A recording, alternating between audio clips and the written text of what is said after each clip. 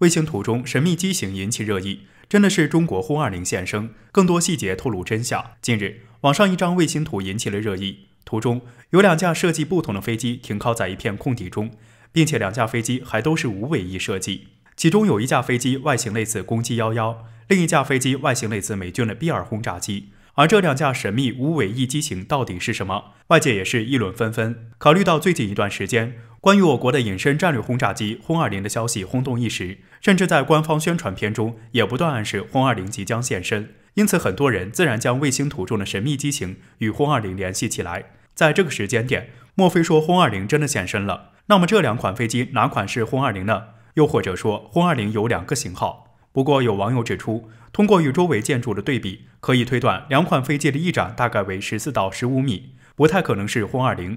像美国 B2轰炸机的翼展达到52米，轰20应该也差不多。卫星图中的飞机还是太小了。根据这条信息，似乎我们能排除这2款飞机是轰20了。也有网友表示，可能这2款飞机都是无人机。那么真相到底是什么？这张卫星图上还有一些细节。地图上文字写着 RCS Facility at 高碑店，翻译过来就是在高碑店的 RCS 设施。我们可以获得几个信息。首先，卫星拍摄的地点是位于河北保定的高碑店市。如果上面信息准确，那么这个神秘机型的确是在国内。其次，可能这2款飞机并不是真的飞机，而是用来测试 RCS 的模型，因此上面的文字说得很明白了，这2架飞机恐怕并不是轰20，而是用来测试雷达散射截面的模型机。我们知道，为了应对雷达侦察，隐身飞机往往在外形上进行改变，从而减少雷达波反射的面积。而如何知道一款飞机的设计外形能最大限度地发射雷达波？最好的方法便是设计出外形，并制造出模型用以测试。不过即使如此，也不能说这2个模型与轰20完全无关。我们知道，轰20本来就是一款主打隐身能力的轰炸机，并且外形也大概率是无尾翼飞机。在定型之前，也肯定会制造多种模型机来进行测试，其中就包括了 RCS 测试。那么我们是不是就可以猜测，其中有1款模型是为了验证轰20所打造的，或者2款模型都是轰20外形的备用选项呢？而如果其中一项完成了测试，那么轰20又会不会按照它的样子来造呢？不管怎么说，类似的卫星图一出来，大众便立马与轰20联系起来，说明轰20的确受到万众瞩目。西南前线照片显示，解放军战士持枪高度警觉对面，如今形势如何？战士用石头摆出，犯我中华，虽远必诛，又体现了中国人怎样的信念？随着冬季的到来，西南前线开始积雪，严冬考验着边防军战士们的毅力。但此刻我们不能松懈。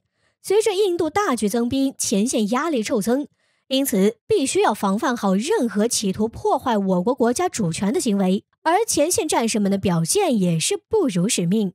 据媒体报道，近日一组中印边境的热青山口处，解放军与印军对峙照片成为网络上的热议。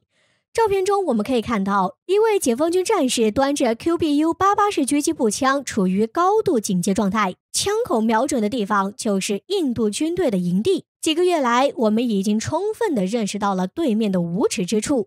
为了防止印军偷偷蚕食我们的领土，必须打起12倍精神警觉印度人。根据报道，这段时间印度加紧了军事部署，并且还把坦克装甲车都开到了高原上，西南前线的战士面临考验。为了应对印军的坦克，我军同样把坦克派上高原，因此这位持枪战士的不远处有几辆我军的 88B 型主战坦克在续保了。据说在危机的时刻，中印坦克相距仅100米，都在对方的射程之内。热青山口是重要的战略要地，关系着斯潘古尔湖的得失。印度人贪得无厌，必须让他们明白一个道理。而距离解放军营地的不远处，解放军战士还用染成红色的石头摆出了一幅中国地图，并且用石头摆出“犯我中华，虽远必诛”的字样，让人大为感慨。这句话最初出自西汉名将陈汤给汉元帝的上书。当时陈汤出西域诛杀匈奴立功，随后便在上书中表示：“民犯强悍者，虽远必诛。”到了今天，这句话便演变成“犯我中华，虽远必诛”。而这种保家卫国、祖国疆土不可尺寸于人的精神，也一直传承上千年，直到今天。犯我中华，虽远必诛，这句话听起来霸气外露，并且我们相信战士们肯定能做到。这一场景也让我们联想到此前5592高原哨所中战士们的请战书，满书都是对亲人的温情以及保家卫国的决心。脱去军装，这些战士也是和我们一样的普通人，他们同样是一个家庭的顶梁柱，但是在国家主权面前，他们选择舍小家为大家，毕竟有国才有家。这也让我们想起70年前抗美援朝战场上的志愿军战士，他们用强大的信念击溃了装备远好于自己的强大敌人。而如今不一样的是，我们在军事力量上更加有信心。如今我们并非生活在一个和平的年代，而只是生活在一个和平的国家。居安思危，不要忘了，我们的敌人时刻都想把我们击败，掠夺我们的财富，破坏我们的家园。好在中国人总是被他们最勇敢的人保护得很好。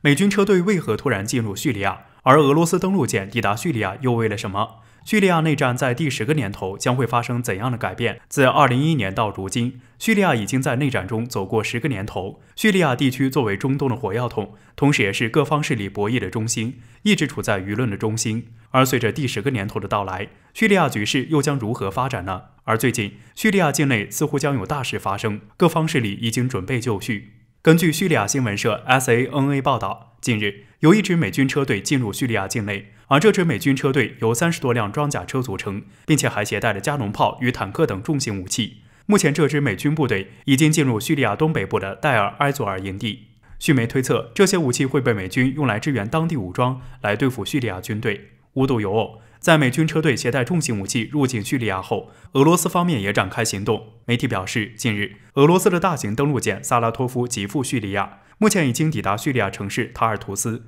并且预计将停留一段时间。而且俄罗斯的登陆舰同样带了不少的武器，不过这些武器是提供给叙利亚军方用以对付当地武装。美俄军队同时携大量武器进入叙利亚，很显然叙利亚近期将会有大事发生。而且除了美俄两大国，其他国家也有所行动，像土耳其继续向叙利亚增派部队，而以色列方面更加频繁空袭叙利亚境内目标。同时还有消息称，伊朗也秘密派遣一支部队进驻叙利亚，不仅仅是美国、俄罗斯与叙利亚，土耳其、伊朗以及以色列都被卷入其中，而阵营大体可分为3方：叙利亚、俄罗斯与伊朗为一方，美国与以色列为一方，而土耳其单独为一方。而除了这些国家的正规军，叙利亚境内各类武装组织更是盘根错杂。这2年在俄罗斯的军事支援下，原本处在崩溃边缘的叙利亚军队逐步逆转局势，从丢失80%的领土到收复75%的领土。叙利亚人民看到了和平的希望，而2021年正是最关键的一年，而关键之处便取得于叙利亚的伊德利卜省。如今各方势力围绕着伊德利卜进行博弈，能否拿下伊德利卜决定了叙利亚能否结束内战。